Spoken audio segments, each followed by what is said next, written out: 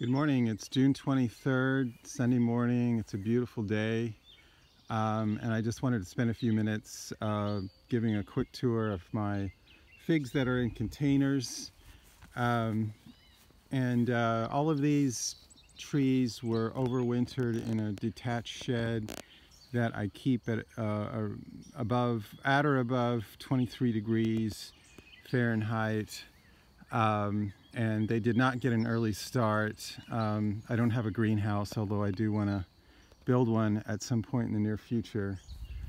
I tend to keep container trees for varieties that are that take longer to ripen and that are not as cold hardy as compared to the trees that I have growing in ground.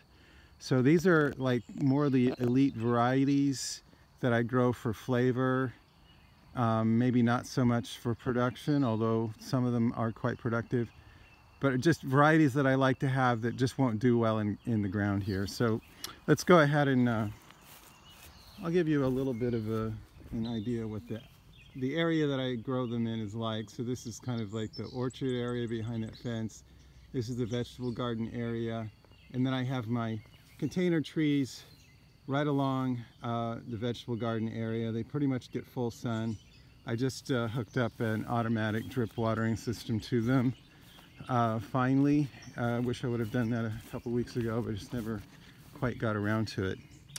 So I'm going to start in here. So these are container trees in sips or sub-irrigated planters where you add the water to a reservoir and the roots tap into it. This is Delarena, and it's definitely got a good main crop. It did have some bravas, but they dropped. I think all of them dropped for some reason, but it's probably a little bit root bound. But it's got a very nice main crop, so hopefully the main crop won't drop. This is Regato di Salento, that a new acquisition that I really have high hopes for, and so I put it in a sip a few days ago. This is Osborne Prolific. I haven't tasted this variety yet. It has a nice crop on it. It's very healthy. So we'll see how it does, how it tastes later in the season, hopefully. This is Lampiera Preta,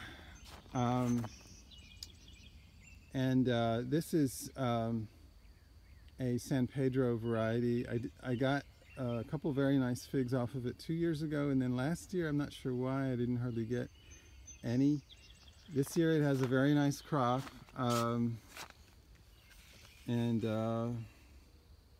not sure about how this is going to look, but hopefully I'll get a number of nice bravas off of this one. And this is Natchez. What is it? I'm forgetting the name. Yellow Natchez, which I haven't tasted yet either, and I have high hopes for. It has main crop figs on it. So looking forward to those. This is White Madeira. This is my White Madeira that's in a container. And it's put out figs pretty early, and it's quite productive. Poldodon Ramada. This is a young tree that I'm kind of in the process of shaping. It's not going to put out fruit this year. It's a late fig, and there's no figs on it yet. It's just too young. So let me start along here. So these are young figs that new acquisitions, and I'm not going to say too much about them. I need to pot up several of these. I just haven't had a chance to do it. Let me go on this side, maybe it'll be better. Some of these are unknowns from a guy that I met from New Jersey. They're family heirlooms. I'm interested in finding out how they do down here.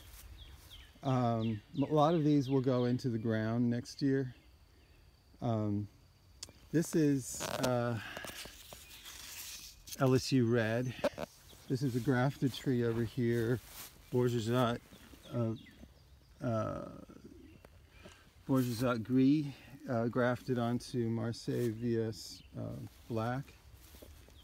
This is Col de Dame Blanc. It needs to be potted up. I need to decide what to do with this tree. This is Mary Lane Seedless. It's got some nice main crop. It's got Breba and main crop. So this is doing pretty good. It also needs to be potted up. This is an Italian fig, name of which is Frank Salerno. It's didn't put on figs as quickly as I would hope, but it's got a few. Okay, let me go over here. This is a few smaller figs, that some of which will go in the ground next year. This is my cat Ricky, who's very vocal sometimes. This is my Smith in this container here, and it's got a nice crop forming. It's probably going to be the fig that gives me, the variety that gives me main crop figs first, I suspect. No, I'm sorry, this is not Smith. This is Genovese Nero AF here in this container here. It's going to give me figs a little later than Smith. So this is Smith, sorry. This is my Smith. And yeah, it should start ripening in early August, I'm thinking. This is Figo Preto in this light colored container. It's got a nice crop forming, as it always does. It's very productive. And this guy here is Col de Dame Noir.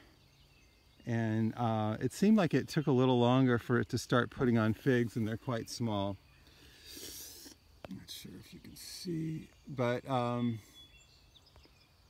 anyway, I'm not sure if I'm going to get very many of these to ripen this year. We'll see. This is Ponta Tressa. It's got a very nice crop forming. They do drop, in previous years they've dropped some of their figs, but maybe I put it in a larger container, so maybe this year, and it seems very happy, so maybe this year it won't drop. This is Siblawi, a Middle Eastern fig, and it's supposed to be extremely sweet. I haven't tasted fruit from it this year, but it's definitely forming a nice crop. This is a Portuguese fig, which is called Moscatel Preto.